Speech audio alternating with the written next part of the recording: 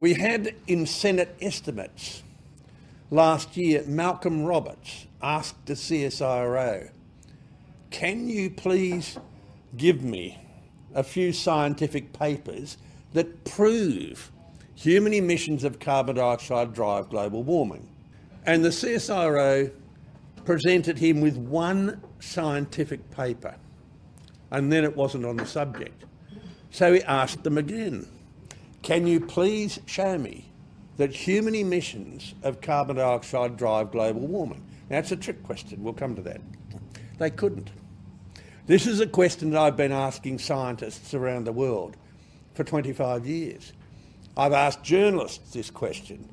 I've asked politicians this question. It's no wonder I get cancelled, because no one can show from the scientific literature that human emissions of carbon dioxide drive global warming. Now, let's imagine that I'm wrong. And once I was wrong, but I was mistaken. But let's imagine I was wrong. And we say, okay, human emissions do drive global warming. Well, the total human emissions are 3% of the total emissions that we get on planet Earth. So if you can show that 3% of emissions drive global warming, you have to show that the 97% of natural emissions, which come from ocean degassing, don't drive global warming. That's never been shown.